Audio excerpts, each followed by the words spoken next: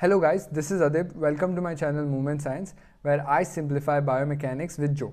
So if you are new to this channel, consider subscribing. So in this video today, we are going to cover the structure of your first CMC joint or the thumb, right? CMC joint at the thumb.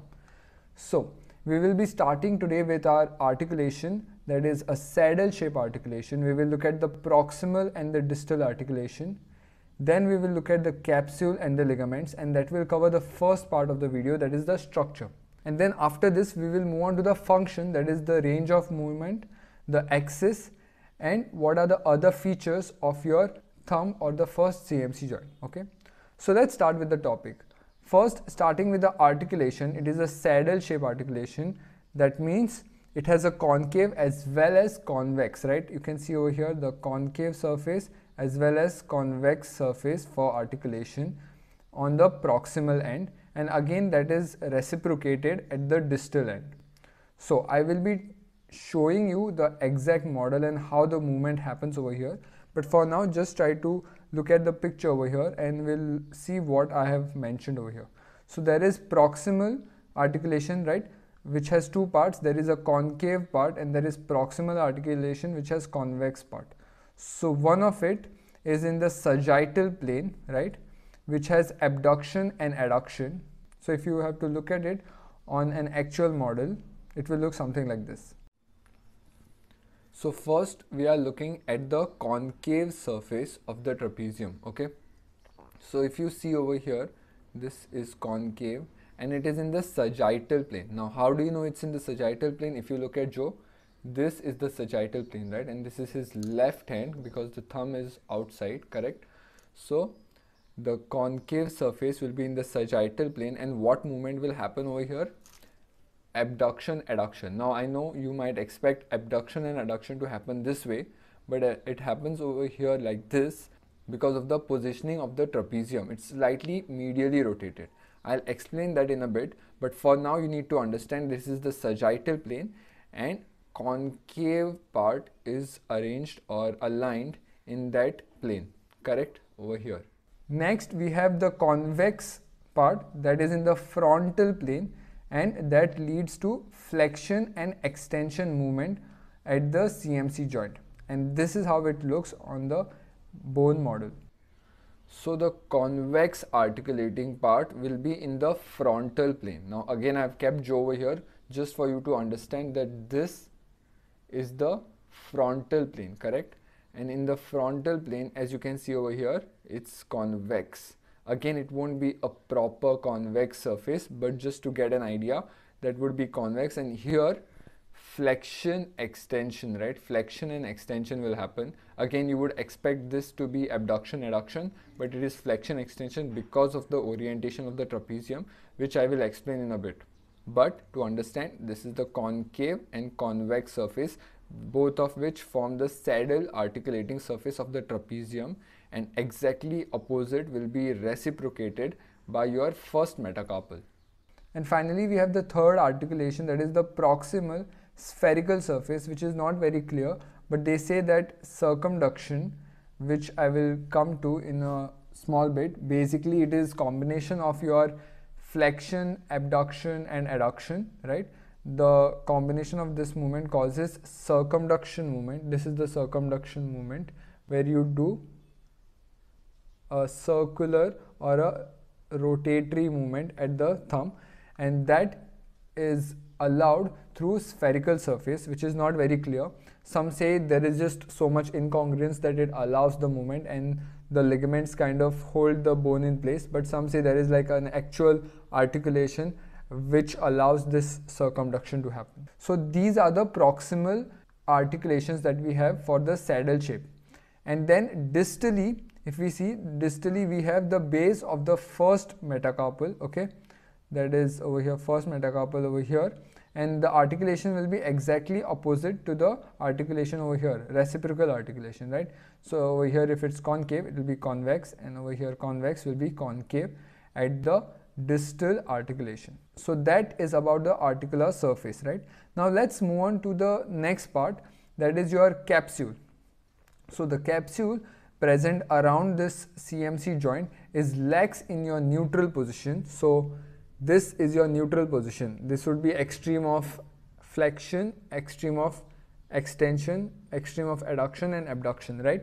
So in neutral position, the capsule is most loose and it is closed pack in complete abduction and complete adduction.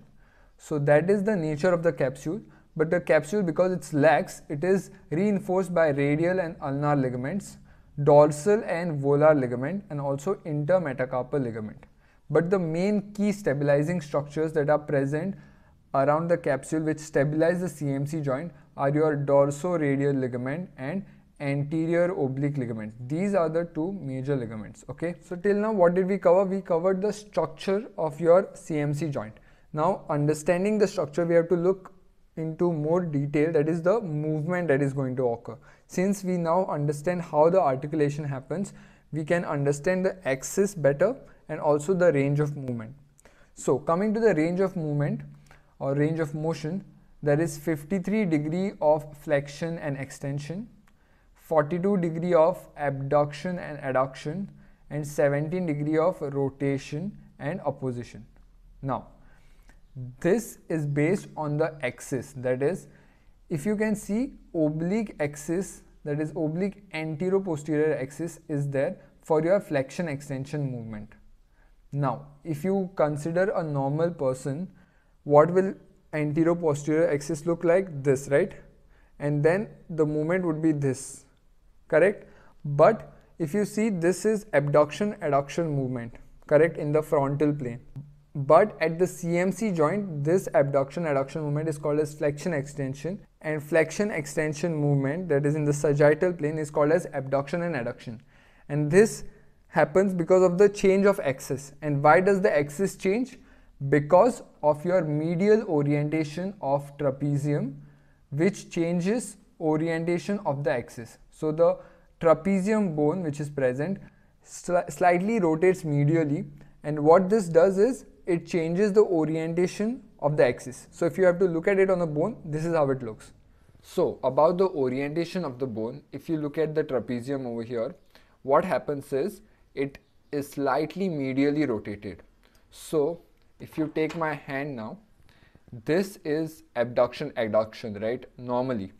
But what happens, because the trapezium is medially rotated, this outward movement becomes more of movement in this plane.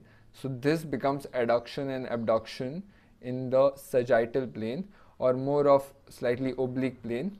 And then what happens to flexion extension? Flexion extension, which was happening like this, again the trapezium is moved medially, so flexion extension will happen in this plane.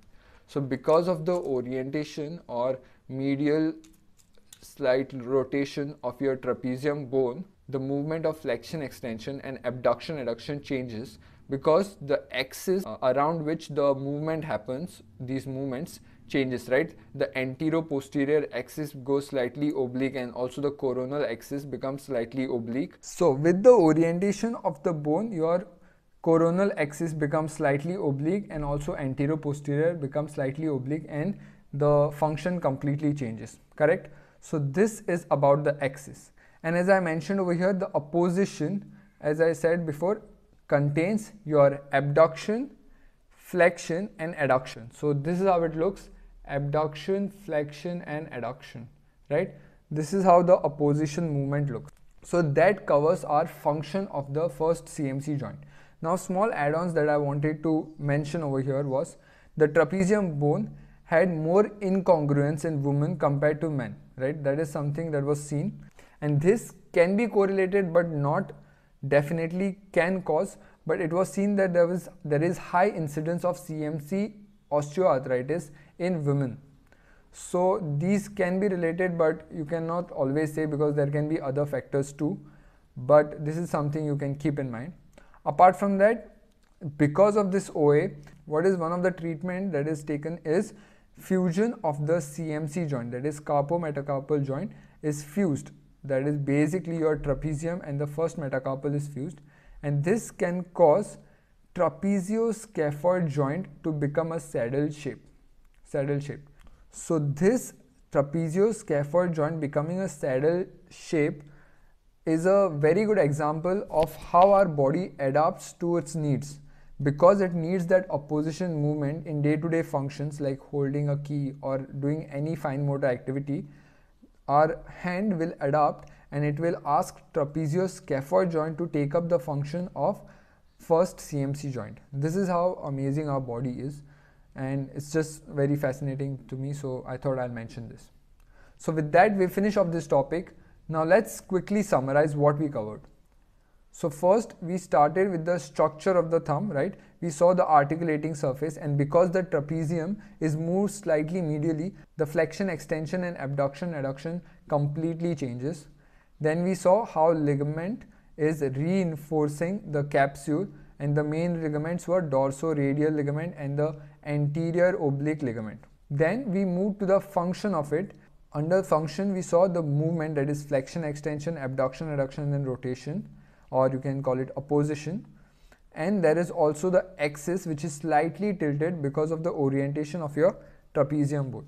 Apart from that, we saw how our body adapts when there is fusion of CMC joint, which might be carried out if a person has OA and there is excruciating pain. So with that, we finish off this topic. That's all for today, guys. Thank you for watching.